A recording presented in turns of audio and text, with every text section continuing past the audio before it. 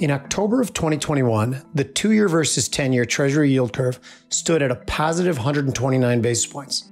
Around that time, the Fed began signaling a coming series of hikes to the Fed funds rate to combat inflation. 2s versus 10s began a collapse that has brought it to a current level of negative 21 basis points. Historically, an inverted yield curve is a pretty good predictor of a coming recession in that it reflects a move of investment money into the perceived safety of longer-term treasuries instead of other more risky investments. But in this same time period, the 3-month versus 10-year, which is the Fed's preferred view of the yield curve, never moved into negative territory and currently sits at a positive 19. But which view is a better predictor of a coming recession?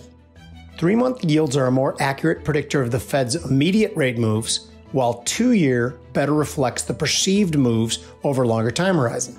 In the current instance, the Fed put forth a relatively patient outlook, considering the high levels of inflation, and signaled a more gradual rise over a longer time period.